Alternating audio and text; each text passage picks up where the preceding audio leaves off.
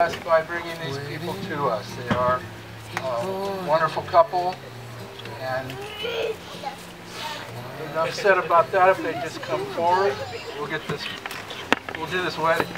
Let's get this underway. Cause I don't wanna go alone. I don't wanna go.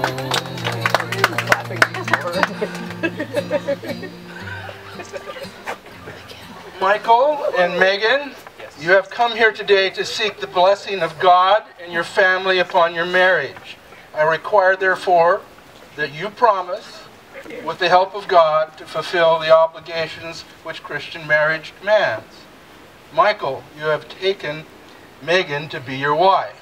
Do you promise to love her, comfort her, honor and keep her in sickness and in health, and forsaking all others, to be faithful to her as long as you both shall live? I sure do. Megan, you have taken Michael to be your husband. Do you promise to love him, comfort him, honor him, and keep him in sickness and in health, and forsaking all others, to be faithful to him as long as you both shall live? Will you, who have witnessed these promises, do all in your power to uphold these two persons in their marriage? We will. Those whom God has joined together, let no one put asunder. I pronounce you man and wife. Amen. Amen.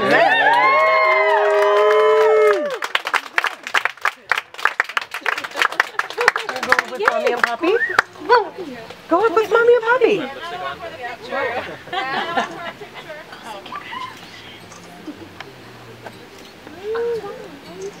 Hold it, hold it. Thank you, everybody. Now walk back over here.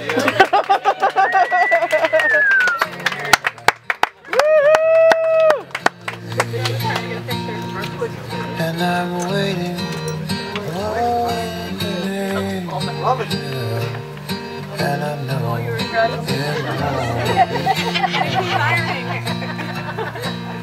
find myself in rest in my angel's arms. Where'd my husband go? Boy, if she had a nickel for every time she's going to say that. Can we get the first? Now no one's watching. So, what should we do next? Should we do Why are you shaking, sweet girl? Whatever the hell you want. Alright. Okay, stop watching. No. Join the party. What are you doing? No one's gonna watch you. Should we dance?